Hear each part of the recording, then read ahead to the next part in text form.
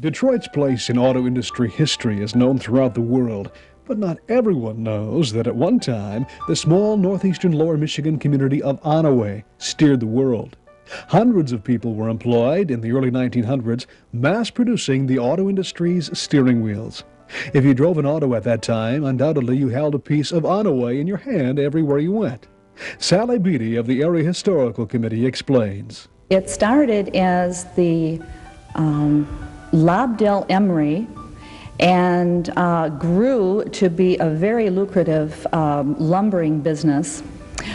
Took on many partners. The Lobdells had 2 or 3 different partners during that time, and they made steering wheels, broom handles, chairs, bicycle rims, many items that maybe we haven't discovered yet. Right. Now, the big one is, of course, the steering wheel, and the steering wheel to probably, if not all of the cars in that area, in that era, 1920s or before that. Isn't that right? Yes. Okay. Mm-hmm. All right. And we've got a couple of the steering wheels here that were manufactured in Onaway, such as this one. This one looked like there was a lot of detail in this steering wheel that was manufactured in Onaway. It says 1919 on it. Now, you were telling me that they did everything here, from the actual cutting of the timber right down to this and the forging of the metal inside. Yes, they also did the metal for the spiders that fit inside the wheels. Outside of the factory, there were stave mills, lumbering areas that were reached through a local dinky line, a railroad. And they brought that lumber and what they needed into the large mill from those areas by this train. So they had a full process of the wheel, and they were sent all over the world. How long did this last? How long was the operation in existence?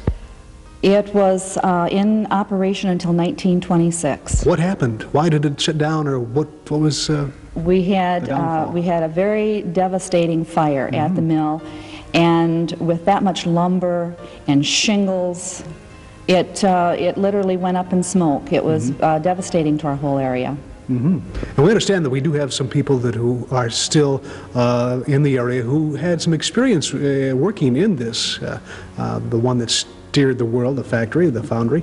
We'll be talking to him, Ray, in just a moment. But we understand, too, that the foundry or the factory foundation is still in existence, or some of the area where the manufacturing took place? Yes, there is 2 buildings. One is used as a garage, and the other one, I believe they house dynamite. It's a small building. The office building is still there and is now housed by the Masonic Temple in Onaway Eastern Star. It has had several renovations, and hopefully some more will be done to that building. There is some chimneys that are located throughout the area also that are still standing. We're going to talk to a gentleman. His name is Ray. First name is Ray. He's been here for quite a while, hasn't he? Yes, he has, and he is our historian. Okay. Very, very lovable gentleman. Okay, so let's talk to Ray about the days when Onaway steered the world. Well, this is Ray Young of the Onaway area. You've lived in Onaway all your life, have you? Except for 4 years in Detroit. Now, you were involved as one of the employees at the wheel plant back in the early days. What was your job back then?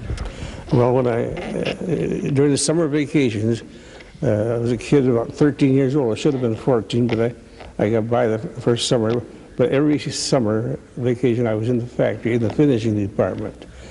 But after I finished high school, they took me into the office. I was in the office for about 4 years. You were telling me about the ovens back then. They were quite hot. And what was that process? Well, they said it was 140 degrees during the night. And then in the morning, when they opened those doors, these kids that I'm talking about had to pull these racks out and take there's a tag on each one telling what had been done to it, where to go. But we had to pull those out of there, but it was over 100 degrees. This is when they first opened the doors. Do you recall the wages back then? Were you getting rich back then? Oh, I was getting rich. When I first started, it was 15 cents an hour. And kids could only work 54 hours a week. You had to quit at 11 o'clock on Saturday. but 10 hours a day otherwise. Now, you were telling me about a little tidbit about this steering wheel. Now, this is probably the first tilt-away steering wheel in existence, I would think. Well, Cadillac had them. Cadillac had them, Now, Theirs weren't built just like this, though. Tell us, what is this now exactly? How does this work? Well, here's the little button here. You pull this out like that, and she tilts. That was a tilt. And when you do that, you lock the thing up. Now, when this is locked, you can take your finger and spin this wheel right around and around, but you won't go anyplace because it isn't hooked up to the front wheels. It's disengaged. Then when you want to get back into business and go places, well, you snap around and away we go. Now, Ray, when we talk about hand craftsmen and hand work, now these steering wheels were not put into a mold and turned out that way. Now, these were handcrafted. If you look at them, you'll see these are all sections, all cut individually, then glued together. And down underneath there's 2 sawtooth washers under each one of these spots here. You'll see little plugs, wood plugs there. Oh, yes. I can't see it, but I know they're there. And there's sawtooth washers under them to keep that from slipping. And these are all sections that are glued together. These are cut out of a block of wood. See a block of wood put like this, and they'll cut it and corrugate it. So this is hand craftsmanship. It's really skilled work. It's really skilled work. Now, who did the plant here in town produce these steering wheels for? Cadillac, Packard, Studebaker, Oldsmobile, and Rio. And all of them were made. Durant and the Flint car. Do you remember that? Oh, sure. Back in the early 1900s, if you were driving a car, you had a little bit of Onaway in your hands. Well, they said Onaway steered the world. And the fellow got $5 for that little slogan. Oh, you did? Yeah. Chamber of Commerce gave it to him. Well, Ray, we appreciate you telling us a little bit about the heritage we've got here in Onaway and some of the good old days, or if they were considered good old days, when Onaway steered the world. Thank you very much for appearing on Michigan Magazine. We're talking to area resident Newt Chapman now. Now, Newt, could you tell us what we have here? This is a wheel that was manufactured here. It's a wooden pulley that they used the drive belts to run the machinery in the Lobdell Emery factory down here. And it was, of course, made before the factory could be set up. They had to have many of these. And this was bought on a local farm here at an auction. They just happened to be on the farm? Did they just happen to run across this? The people there worked at the plant and apparently salvaged this after the fire. And we purchased it from them. It's quite a piece of art. I don't know if you can. Yeah, let's take a look at some of the. Inlaid almost like the steering wheels were in the end. All made out of Onaway wood. That's correct. Okay. Mostly maple. Mostly maple. Beautiful maple. Now we have here a piece of what? This is a bandsaw, a continuous saw that run in the mill.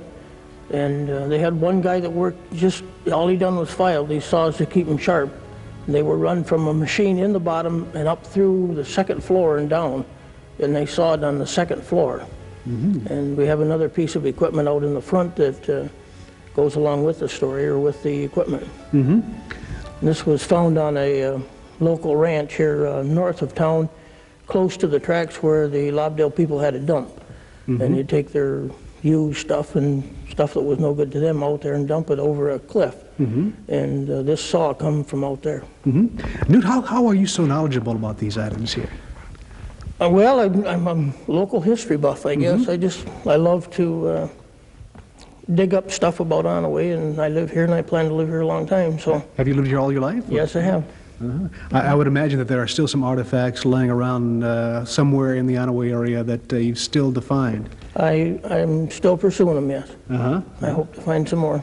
I find this a fascinating area because of the steering and the product that they did turn out as compared to what many Northern Michigan areas were just involved in. It was the timber cutting, and we find that this organization here, the steering manufacturers, put everything together from Onaway. That's right. This is something that many people don't realize came out of Michigan, and the company is still based in Michigan, I believe. And, right, in Elma, Michigan. In Elma, Michigan. But if anybody wants to see some fascinating pages of history that may be a bit of trivia that you didn't realize, to come to Onaway. That's correct, and we're glad to show anybody. We're proud of our town. Now, there's still some remains of the plants isn't there, that some people might want to take a look at? Right, they're just one block off the main street, and there's still a lot of things there that you can visually see at the plant. Well, thank you very much, Newt. I appreciate you Glad to talk to you. telling us a bit about some of the pages of Onaway's history. Visitors to Onaway can get a true feeling of the area's heyday at the Historical Museum, housed in the former county courthouse. Here you'll find, along with history of the steering wheel, the history of the area people, and a proud past. The courthouse became the site of the museum through a couple of state grants, but now is maintained and open through donation and volunteer work. We're talking now to Paul Stankiewicz, who's the city manager of Onaway, and I understand that, well, the city was pretty involved in getting some funds established for this in the beginning. Is that right? That's correct. The courthouse is actually owned by the city of Onaway, and it's been used for district court sessions back in the 40s and was at City Hall at one point.